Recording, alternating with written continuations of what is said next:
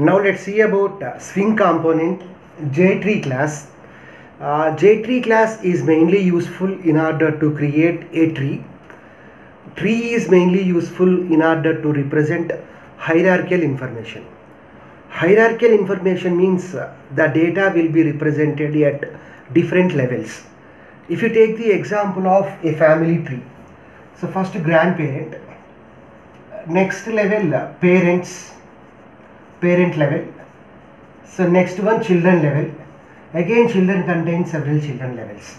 So this grandparent level is called as level 0, this parent level is nothing but level 1, this children level 2, likewise again this children may contain some children, this is nothing but level 3. So if we want to represent hierarchical information, then we have to make use of JTree class.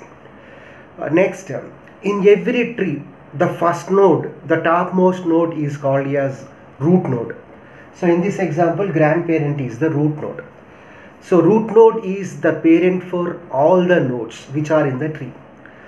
Next, a root node may contain several children. Again, the children contains several children like that. If a node doesn't contains any children, then the corresponding node is called as leaf node. Let's take an example here. Here, font is nothing but root node. Font node contains two children. The first children of font node is color. The second children of the font is style.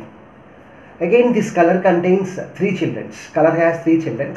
First children red, second children green, third children blue. So likewise, style has two children. The first children Times New Roman, the second children serif. So in this example, our target is we want to create a tree structure like this. So for that, first we have to use some constructors.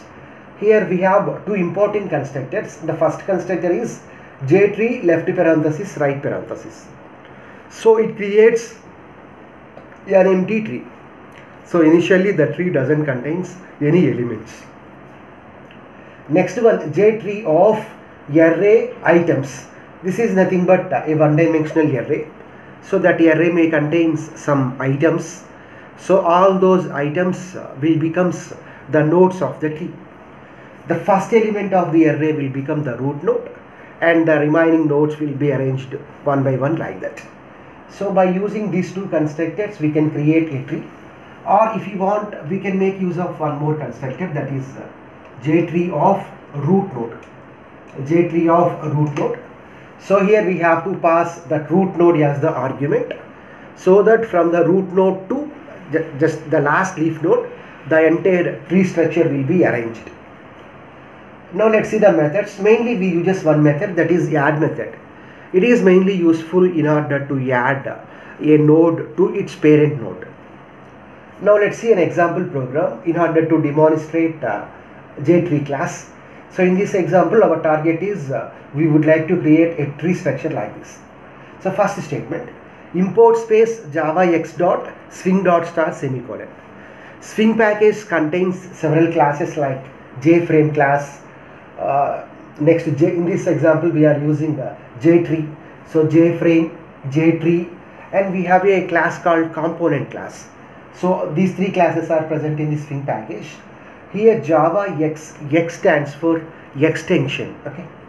So next package, import space Java X dot swing dot tree dot star semicolon. Here Java X is nothing but the parent package. That package contains a sub package called swing. Again, swing sub package contains a sub package called tree. So why we are using this tree package? Because tree package contains a class called default mutable tree node. So default mutable tree node is a class which is present in this package. It is a class, so D, M, T and N are uppercase letters. Default mutable tree node. This class is useful in order to create a node. In this example, we have several nodes: 1, 2, 2 plus 3, 5, 6, 7, 8. So we have 8 nodes. Each node in the tree is created with the help of default mutable tree node class. That class is present in Java X dot swing dot tree package. So let's see the class. So class name of the class is tree demo. So this is nothing but class declaration. Next, this one is nothing but constructor. We know that constructor name must be same as the class name. Next, JFrame F is equal to new JFrame. Here I am using capital F for denoting the object of the JFrame. Why? Because for the font class we have created an object. That object name is small f. So we have to show some difference now. Okay. Why? Because two variables may not have the same name. So JFrame, for JFrame what is the object name? F. F is equal to new JFrame. So capital F is nothing but the object for the JFrame class. We know the advantage of the JFrame. It is a container which contains some components. Next, default mutable tree node. F is equal to new default mutable tree node of font. So what is the node name now? Font is the node name. So for this, what is the object name? Small f is the object. So likewise, we have to create objects for this color as well as styles. First we are creating nodes for parent nodes. Then we will create that parent node children's. So default mutable tree node C is equal to new default mutable tree node of color. So what is the node name? So the node name is color, whereas what is the object name? C is the object name. So color is the node name, C is the object name. So likewise style is the node name, S is the object. Default mutable tree node S is equal to new default mutable tree node of within the double quotation style. So style is the node name and S is the object. Now we have to add this color node as well as style node to the font node. So for that, what is the object for font? The object for the font is F. The object for the color is C, whereas the object for the style is S. So F dot add of C will add color node to the font node. Next, F dot add of S will add style node to the font node. So here what is small f? Small f represents font node. So with this we can say that this color node is added to the font as well as this style node is added to the font. Now we have to create the children's for color node. What are the children's for the color node? Red, green, blue. So totally we have to create 3 nodes now. So let's see those statements. Default mutable tree node C1 is equal to new default mutable tree node of red. So node name is red, whereas the object name is C1. So next statement, default mutable tree node C2 is equal to new default mutable tree node of green. So green is the node name. Next, what is the object name? C2 is the object name. So next statement, default mutable tree node C3 is equal to new default mutable tree node of blue. So blue is the node name, B is the object. So once the childrens are created, then we have to add the corresponding childrens to the color. So what is the object for the color? C. Whereas what are the objects for red, green, blue? RGB. So, RGB. Okay. So what are the statements now? C dot add of C1. Next C dot add of C2. C dot add of C3. So C dot add of C1 will add red to the color. C dot add of C2 will add green to the color. C dot add of C3 will add blue to the color. So next we have to create the childrens for the style. So default mutable tree node S1 is equal to new default mutable tree node of Times New Roman. So Times New Roman is the node, whereas S1 is the object. Next statement, default mutable tree node S2 is equal to new default mutable tree node of serif. So just we have created 2 objects. First object S1, second object S2. For space constraints I have written DMTN. So DMTN stands for default mutable tree node. So S1 is the object, S2 is the object. So these 2 objects should be added to the style. So S dot add of C1, S dot add of C2, S2. So with this we can say that our tree structure is created.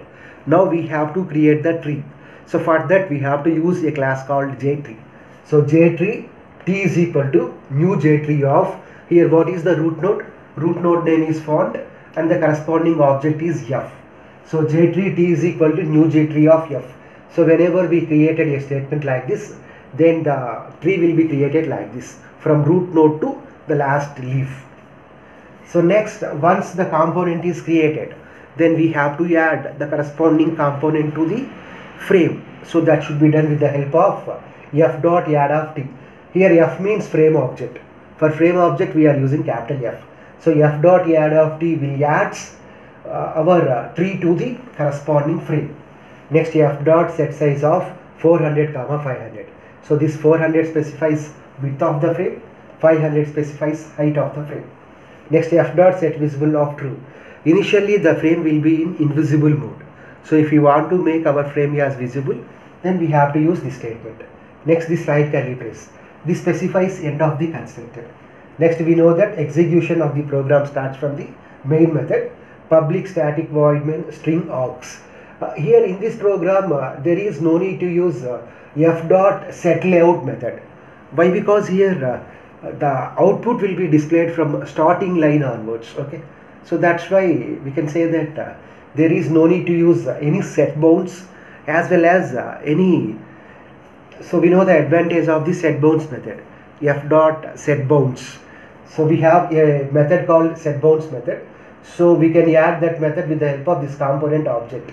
So t dot set bounds of, actually we use this method, t dot set bounds of some x coordinate, next y coordinate, next width, next height. In this program there is no need of specifying boundaries for the corresponding component.